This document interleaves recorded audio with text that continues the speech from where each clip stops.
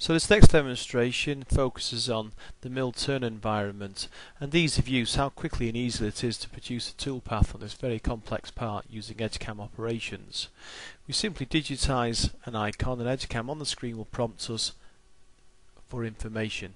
Clearly and concisely, information is gathered by the system, and now we see a very user-friendly dialog box which now represents how this part is going to be machined.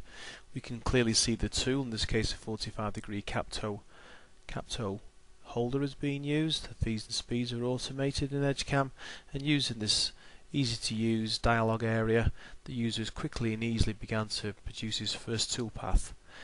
Onto the finish turning command. Again, we digitize our feature which is born off our solid component. We use the finish turn operation.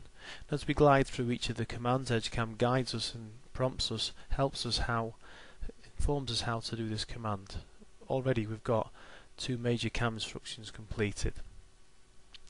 Obviously we always check our components inside Machine Simulator, which is standard inside Edgecam software. And in this particular case we not only see that the toolpaths are gouge free, but we also want to make sure that the particular holder and cutter and indeed the turret and all other machine tool members are safe and collision free.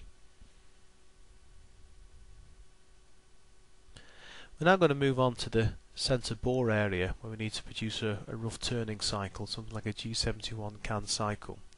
In our case we can simply split the components in half, give the user an easy and a simple way to look through the part. Now we're going to update the stock, so the user is always machining the latest model of material, thus guaranteeing no fresh air cutting. We now begin our rough turning command, and again Edgecam guides us through a simple dialog area. This picture speaks 1,000 words and helps the user to understand how he's going to produce his toolpath. Return on investment is realised because there's no difficult help files to read through. It's all on the screen. At a touch of a button we have now produced our rough turning cycle, and you'll notice how the use current stock command was used in this particular case. Now what we want to do is check that our toolpaths are not only collision free, but we also want to make sure that we can see the position of the component for our next piece of machining, which is 5-axis simultaneous machining. This is performed all inside one environment. Again, the user is prompted on the screen for what information is required by Edgecam, and then what we'll simply do is begin to answer back on the dialog area. Clean, simple, straightforward interface. As we can see now, Edgecam will now produce, Edgecam will now prompt us for the tool, and as we move through our dialog area, we're seeing that the toolpath has straight away been produced.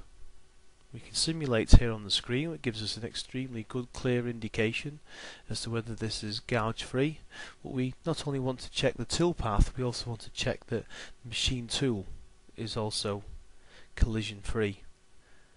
We need to make sure that we're not going to be scrapping off a piece of extremely expensive material and causing downtime.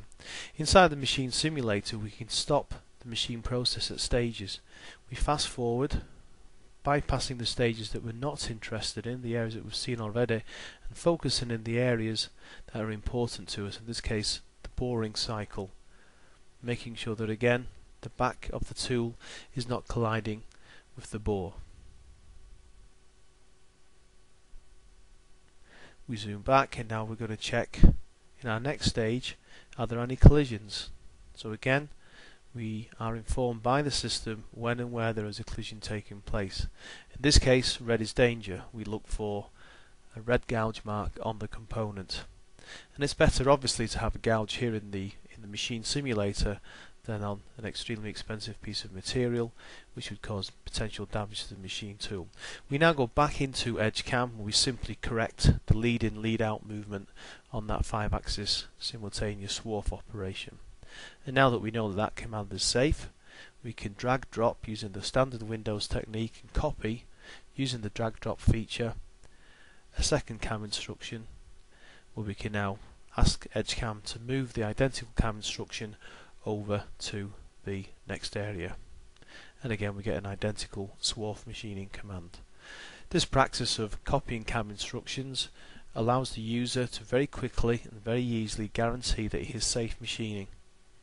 This is standard practice throughout Edgecam, where we can use PCI templates and Strategy Manager and other such techniques to speed up the production of CAM instructions, and obviously allow our users to produce CNC code right first time, every time.